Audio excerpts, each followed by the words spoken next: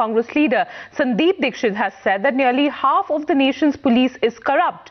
Section 144 has been imposed everywhere across the country. Where will the youth protest?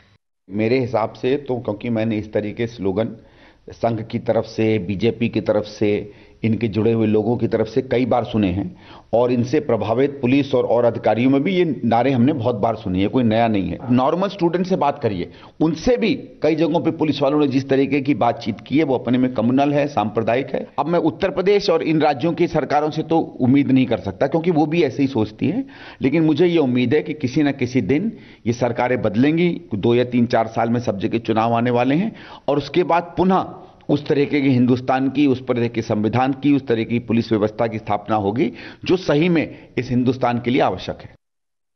Even as this controversial remark of Sandeep Dikshit has attracted a lot of political criticism, Sandeep Dikshit has now refused to apologize and continues to be unapologetic. Let's listen in to this reaction coming in from Sandeep Dikshit. चाहे Delhi police हो चाहे कोई हो, मैंने कहा था कि अधिकांश के करीब, तो ये एक बात होती है, उसका आप 50% मान लो, 40% मान लो, 30% मान लो, जो भी मान लो।